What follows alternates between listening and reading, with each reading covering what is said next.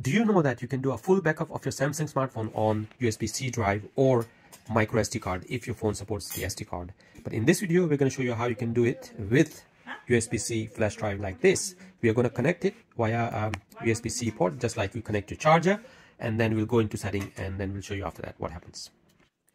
Right, as you can see, it's been connected, and it's showing here as well that storage is added, USB storage is added. We're going to go into settings, and in the setting we are going to look for backup, accounts and backup. That's what we need here.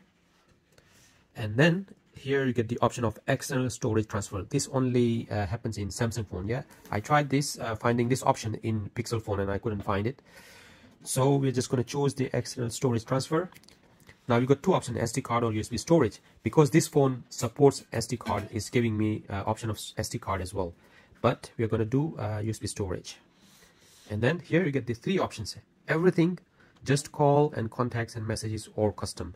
So if you're switching from this phone to different phone, or if you're giving your phone to somebody and you want to do a full backup, just choose everything and then just hit next, and then it's just going to give you what you're going to back up on your external drive.